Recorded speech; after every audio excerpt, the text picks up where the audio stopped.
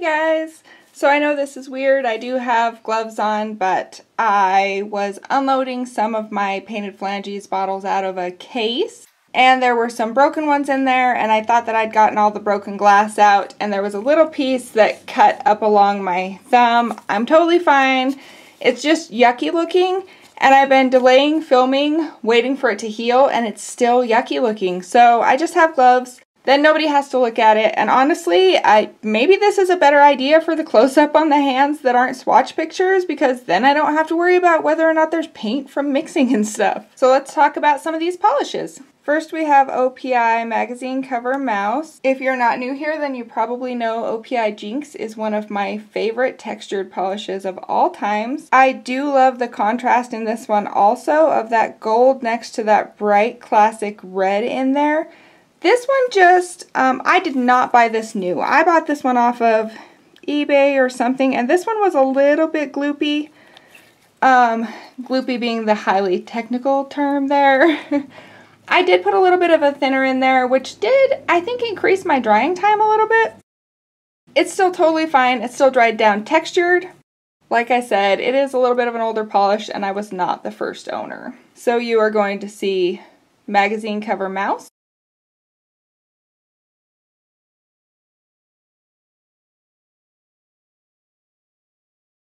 And I have no idea what order I wore these in. We have Penelope Lou's Crazy Rick.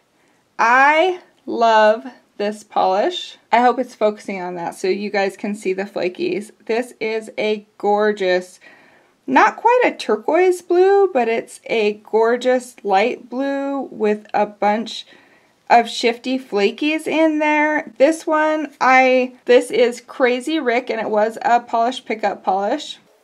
I wore this one at 3 coats. I love watching flakies build up. This one was a definite win for me.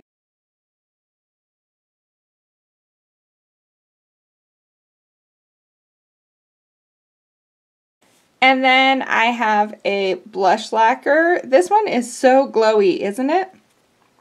It's like a tangerine colored orange, but it's got like a golden and orange shimmer in it. This is Blush Lacquer Maldives. This is not from this year. This is at least a year old. But I believe it was the first time that I've worn this one. I do really like it, and orange is not a color that I wear especially often. I don't know why, but it's just not a color that I reach for, but I loved this one. I have been missing vacations too, so maybe I just wanted a vacation name. My kids decided to all come up here and go camping in the campground up here. And that was super fun. My husband took the boat out with them. They brought their dogs up. They made treats. I think they decided they were going to make that a yearly thing since there's no real trips that they get to go on.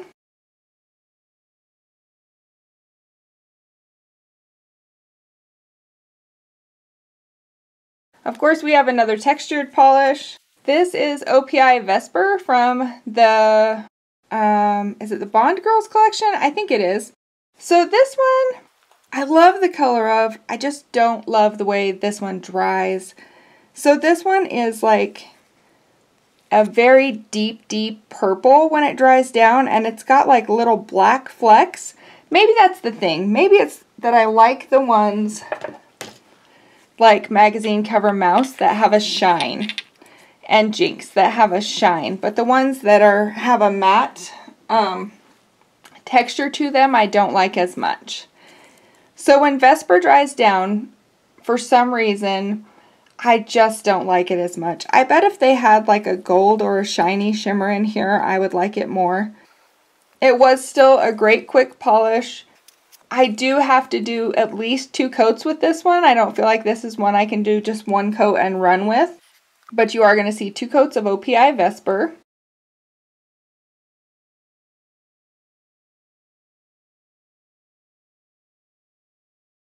And then I pulled out Painted Phalanges' Most Magical Place on Earth because I needed a pedicure. That is one thing that has definitely been lacking in my life, so I did an at-home pedicure, and this one was super fun on the toes with the shifty flakies. I did not take a picture, I spared you guys, but I will put in a swatch photo of this one. So this is Painted Phalanges' Most Magical Place on Earth, and this was September 2019 polish pickup.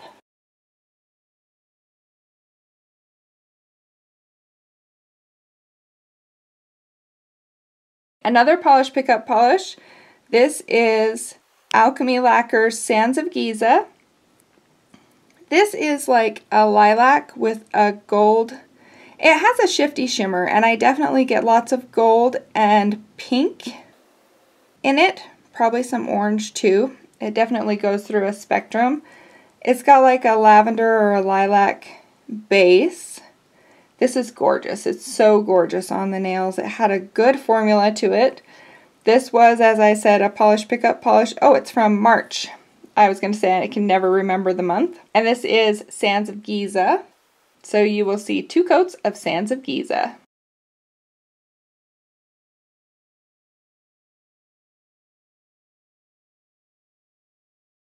And then one last textured polish. This is Zoya's Godiva. This one is a light neutral color textured polish with some shiny micro glitters in there. This one is an easy grab for me because, as always, it's a textured polish, so it dries quickly, but also because of the light color that's similar-ish to my skin tone, if it flakes or chips or I mess up the application in a hurry quick manicure, then it's not as noticeable.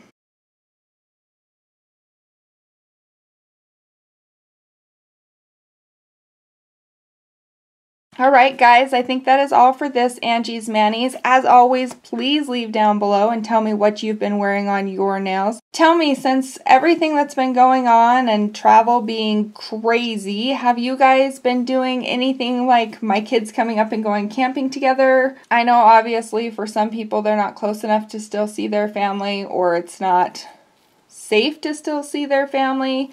You guys probably remember that when my youngest granddaughter was born in April, I didn't actually get to meet her for almost 3 weeks because of everything that was going on at my job at the hospital. So I totally understand that.